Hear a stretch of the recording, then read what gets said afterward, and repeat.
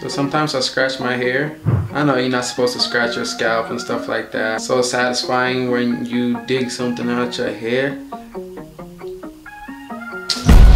Oh!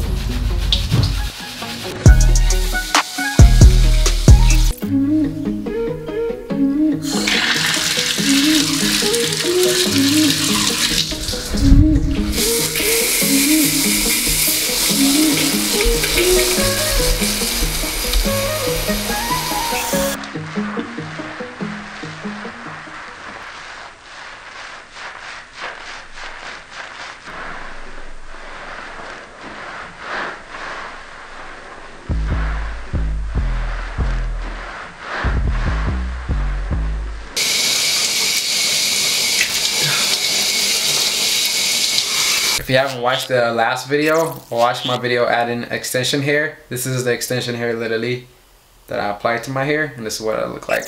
On the last video, somebody had asked me the second bleach for the extensions, what that look like, and so this is it. Mine is very different, but this is the result of that. So here it is, my guy. Before we get into the video, we got a new intro!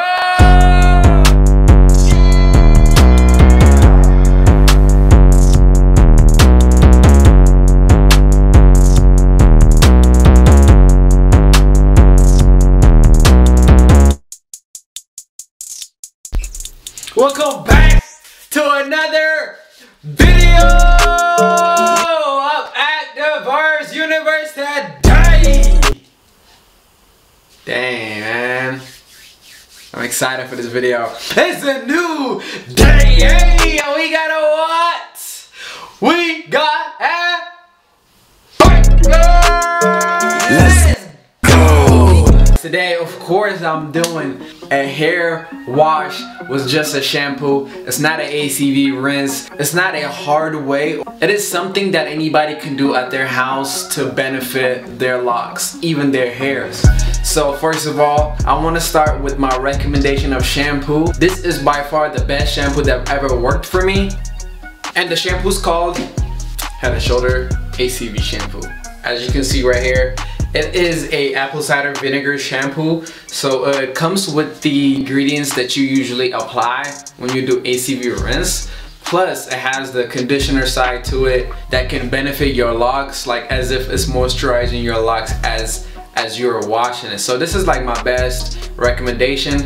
Now I would lie to you if I didn't tell you that I didn't try every best solution for, you know, shampoos, but by far I've tried the top ones and the ones that people recommend, and it hasn't worked for me, and I don't want to name the brands. I'm gonna just tell you what works for me so that you can maybe, you know, get a benefit out of it. By nature, I struggle with dandruff, and I know a lot of people do struggle with dandruff, and they may not be comfortable to say it out there, but a lot of people with dreadlocks do struggle with dandruff, and even having dreadlocks actually comes with that consequence. You know, that's one of the cons. Even within the dreads, within these dreads that look neat from the outside, on the inside, you are carrying some kind of dandruff, some kind of material, something in there in the dreadlock, and you wouldn't notice it till you comb it out. Trust me, I've seen people that comb it out, the dreadlock look neat, but inside there it does not. So, you know, we all on the same ground, we all learning from one another. I know that recently TP Locks has done a really smooth dreadlock wash with a shampoo. Same with Gunther the Great, he has done an ACV rinse. So these are people that are, you know, benefiting the community by showing you guys how to do these things so that we can all learn and grow together, because we all in this journey together.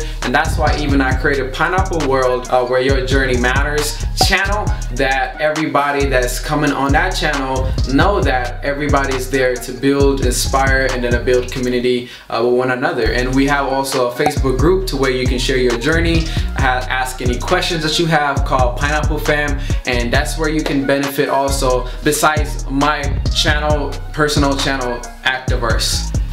Alright, I'm gonna show you. Oh, I'm gonna show you what my hair look like right now, my dandruff. It's pretty intense, and I wanted to do a video of the before and after, so I just let it go. I've done a wash and an ACV rinse a month ago, and also another wash for the back of my undergrowth, but I actually left this alone for this video. So I'm gonna show you what my hair is at right now with the dandruff and the before of it, so that you can see the result once I apply the shampoo method. Kind of weird being naked and talking. Oh, you guys didn't know I was naked. Okay, that's good. This right here is my undergrowth, or undercut growth, I guess. Growth journey, which we about to hit 3 months soon, so it's been pretty long. So sometimes I scratch my hair. I know you're not supposed to scratch your scalp and stuff like that. I understand that, but it's just so satisfying when you dig something out your hair. It's just a, whatchamacallit, guilty pleasure. Yeah.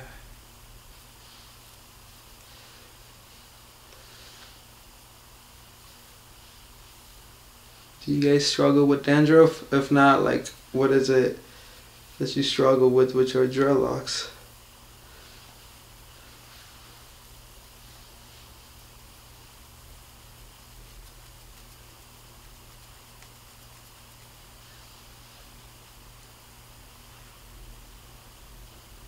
You see that?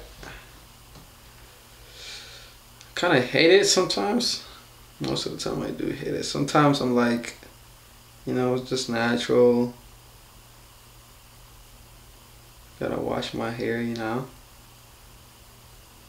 That kind of feeling. You get me?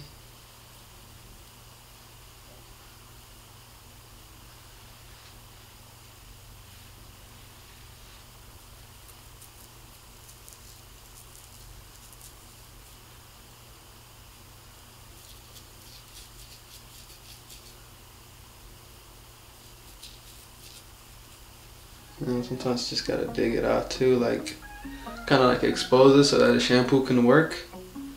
So I'm gonna expose all the front ones so that you can see the before. Crazy how you can't see it like this, and then you start opening it up, and like there's a bunch of them. And that's how it happens, because basically as the hair grows, it grows out with it, and you're not able, you know, to wash as much down inside here as you can in your sections. But sometimes that's why, a lot of times actually, that's why it's good to get a retwist, so that you can actually see your scalp, and so you can, like, you know, expose it to oil and wash and moisturization. But whenever you have thick locks like mine especially, it's hard to penetrate these thick locks, man. There's a bunch of hair in there, and it's kind of like locked already or matured, unless it's like the roots. So as you guys can see, all these are exposed. You know, the dandruff is there, and I'll show you the aftermath with the shampoo of, you know, the effect that it has on your hair. And yeah, this is nasty. Oh my god. Oh my god, he's on Skype mode. Oh my god. And I'm gonna scratch right here too to show you the aftermath for this part also. Basically, consider this being your scalp. I don't recommend you guys scratching your scalp, especially if you have I have a very tender skin, so I can tell whenever I'm scratching it too high. There's some people that can just go in ham and literally feel nothing. So I don't recommend you guys doing this at all. Just to test it out, you know, go ahead and do this. Of course, when you wash your hair, you don't want to use your fingernails to scratch your scalp, because you're gonna hurt your hair, like I said, especially if you're not as sensitive as mine. My head is very sensitive, and so I gotta be careful. Even as I'm doing this, I can really feel it, like it's like painful but satisfying at the same time. It's almost like a sponge, like a soft, mushy, like dirt. Like that's what it feels like once it gets inside my nails. And yeah, I'm gonna scratch up here. I'm careful not to scratch my baby hair, because those are very important to me. I can scratch somewhere up here. It gets stuck in my fingers. So as you guys can see right there, all the dandruff, and then I'll make sure you guys can see in the front also. This is not my baby hair, this is my actual hair right here.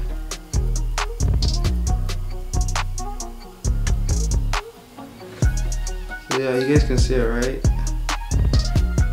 All that dandruff. This is one lady I've seen that comb out her whole dandruff out with like comb. Harsh thing I've seen that somebody do to their hair.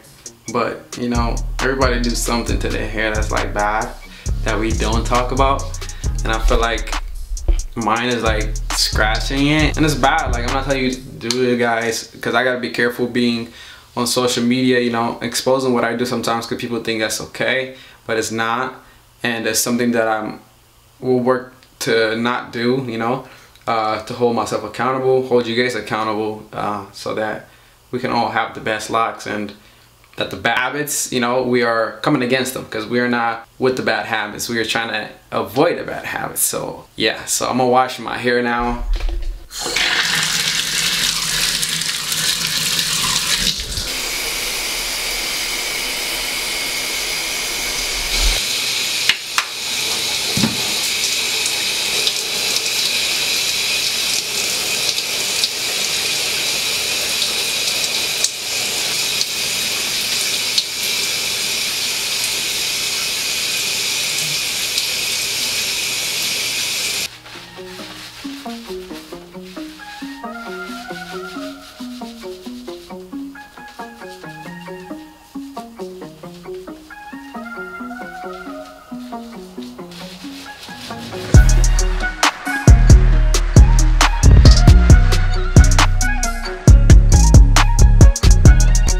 I have an undergrowth that I want to wash also.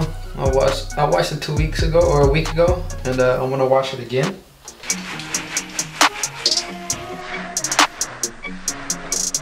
Compared to the amount of shampoo I put on this undergrowth versus the Dreadlock is just so different, because like I said, like the Dreadlock consumes the shampoo, and so you want to wash it, you want to rinse it really well.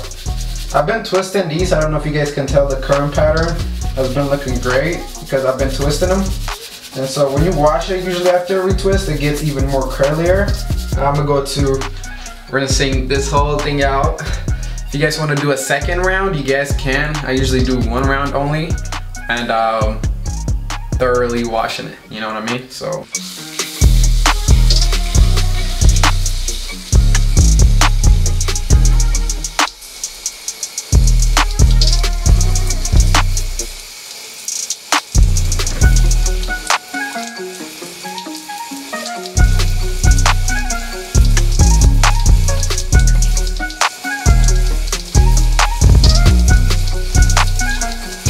I also gradually change the temperature from hot to colder so that my pores can start closing in. When you're washing it, you want to start with the hot water so that it can open up your pores. But then afterwards, you want to use actually a cold or coldish room temperature to kind of close your pores. You know, from it being open, you know, and dry afterwards, you want to close it. You know, it got the nutrients that it needs already. And of course, the last thing that you have to worry about is oil and stuff like that. But oil should be able to sink in with your head temperature already. So right here, you want to start washing it with the hot, warm water, and then changing it to colder or room temperature. Although people don't like cold water or cold shower, but you will enjoy cold shower actually if you try it. Growing up in Ethiopia, we didn't have the luxury of getting hot shower, so we always had to take shower in a cold shower. Thus, we took it once a week. So think about kids running around, dirty old, busty old. It was fun, you know what I mean? Like taking a shower once a week, that was like a thing. I move out here, everybody takes a shower every single day because of the fat that they eat, the stuff that they eat just makes them smell already. I mean, out there you kind of feel the same way, but at the same time, it's not the type that's based on the culture. So the culture really don't ask you to do that. So.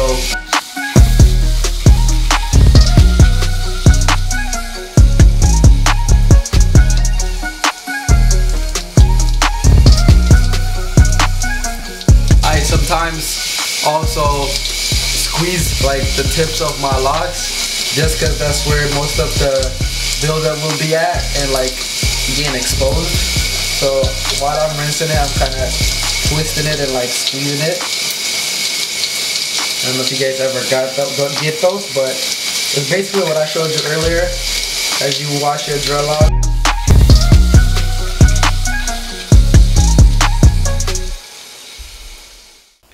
Alright, this is the end result of my hair. As you guys saw earlier, how much clumps of dandruff there was. Now it's, you know, almost like you can't even see it. It's impossible to fully get rid of dreadlocks in general because it's just a natural effect on your hair. It's almost like, you know, it's going to consistently happen, but you can minimize it with this method, especially with this shampoo that really worked out for me. And I'm not even getting plugged in by them or anything like that. It's just a free recommendation for me to you guys as a dreadlock head guy, and you know, been growing my dreads for a little while now. With other, you know, shampoos and stuff like that, like I say, like you can't fully get rid of the fullness of the dread, like the dandruff, but I mean 2-3 wash of these, you be good. I like to just do them once, but if you have the time, the patience, go for 2. Then you'll be able to get rid of like a lot more than what I did. Remember how clumps it was right here? Look at this. This is the aftermath of the shampoo wash, and it's not that bad, you know. It's not the best, but it's not that bad. Like, you still see some of them right here, but compared to earlier, man, like even if I scratch, really nothing will come out as the result. You be set for a few days before you actually need another wash. And if you have oil, this is the best time to apply it right after the shower. I do have an oil that I want to apply. What I use as an oil is a little different than what other people use, or a lot of people use. The one I use is called Argan Oil, Renewing plus Argan Oil of Morocco. And the smell is really what captured me with this oil. Like I said, I don't use a lot of oils or different oils. I just use what I have, but this smell is really, really phenomenal. It just makes my, you know, locks stand out. When I'm around with people, they're like, what's that smell? What's that smell? Is that your dreadlocks? And, you know, the answer is, yeah, it is. But there is another one that really captivated me in my oil journey, I guess, or in a way. The oil is called Dreadlocks oil, I believe. And here is their website right here if you want to check them out. It's my boy Jordan. Probably seen him. He does dreadlocks also. He has a brand that he launched, essential oil. I couldn't find it right now. I was trying to bring that out, but this is my second go-to. If I can't find that one, I don't know where my wife put it. Maybe she used it or something. I'm gonna apply this to my hair. Just have it in here so it can dry out. But you don't want to have it like this all day long because it will end up smelling like, you know, wet rag. You don't want your hair smelling like that. Oh shoot, just slowly apply this to my locks. Just literally put it on my fingertips and then kind of like going through my hair and rubbing my hair.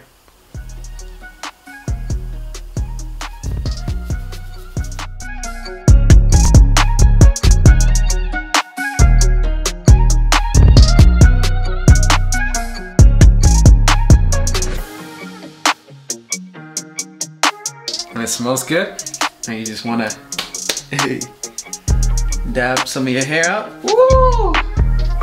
Like, this smells so good. It's not too much too. It's not harsh at all. It's just soft and nice, and just like I can breathe this in. Like I can even put this on my goddamn skin, bro. That's how much it smells good. But if you guys enjoyed my video, subscribe to my channel, like my video, especially this video, and comment below what kind of shampoo that you use and oil that you use, so everybody can kind of like learn, and comment why you use that shampoo also. But till next time, keep Actdaverse and creating your universe. I'm Actdaverse, and I'm out.